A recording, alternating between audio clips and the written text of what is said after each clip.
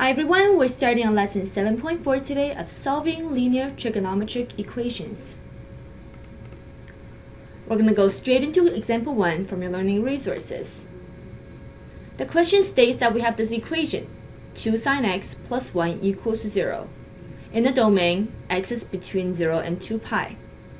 We have to determine all the solution in this specific interval.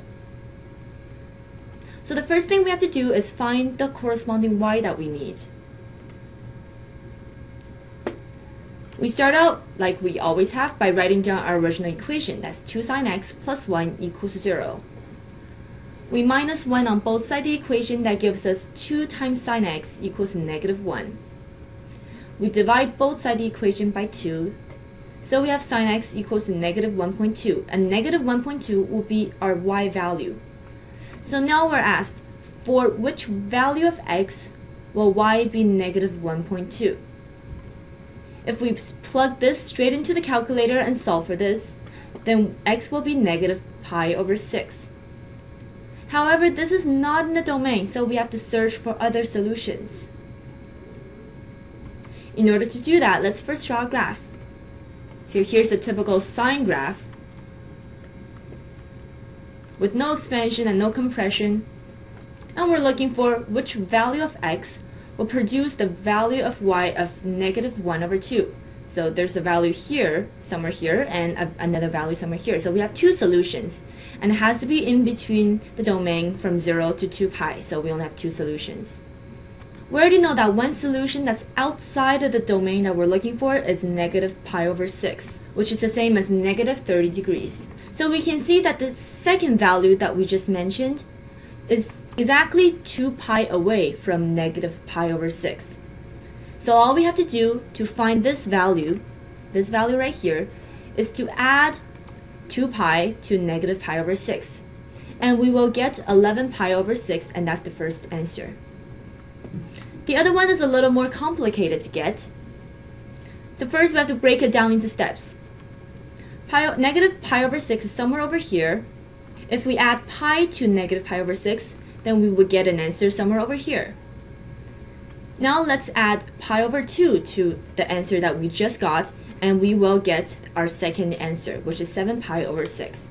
So from the graph, we can see that when x is equal to 7 pi over 6 and 11 pi over 6, y is equal to negative 1 over 2. Now let's take a look at simplifying trigonometric expressions. Sine and cosine obey the same rules as elementary algebra.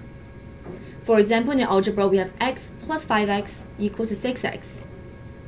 Likewise, in trigonometry, we have sine theta plus 2 sine theta equals to 3 sine theta. So let's try some simple practice. 10 cos theta plus 3 cos theta will be equal to 13 cos theta, because 10 plus 3 is equal to 13. Simple enough. 5 sine theta minus 4 sine theta equals to sine theta. And 7 cos minus 9 cos equals to negative 2 cos theta. Recall that sine squared plus cosine squared equals to 1.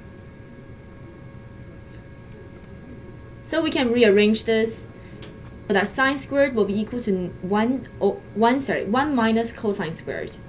And cosine squared will be equal to 1 minus sine squared. Now let's take a look at another example from your learning resources. Simplify the following. We have 3 minus 3 cos squared theta. What we do is take out 3 from both of the terms, and that will give us 3 times in bracket 1 minus cosine squared theta. Recall from previous slide that 1 minus cosine squared theta also equals to sine squared. So the final answer is 3 sine squared theta. Now let's take a look at another example. Cos squared plus cos to the power 4 theta times sine squared. We can take out cos squared from both of the terms, and we're left with cos squared times in bracket cos squared plus sine squared theta. We know the second term is equal to 1, so our final answer would be cos squared theta. Let's look at the last example, 1 minus sine squared over cos squared. Well, 1 minus sine squared is the same thing as cos squared, so we would get cos squared over cos squared, which is equal to 1, and that would be the final answer. Now let's take a look at another example. Simplify cos theta plus sine theta, all in bracket and squared. The first thing we have to do is expand it. When we expand, we have cos squared theta plus 2 times cos times sine plus sine squared theta. We can rearrange the equation to make the sine squared theta in front of this term. Since it's addition, it doesn't really matter. Because when we do this, it's easy for you to see that cos squared theta plus sine squared theta will be equal to 1. Therefore, the final answer is 1 plus 2 times cos theta times sine theta. And that's the end of this lecture. Thank you guys for watching. Remember to check out the activity video as well as your assignment and upload them for your teacher to mark. And I'll see you guys next time.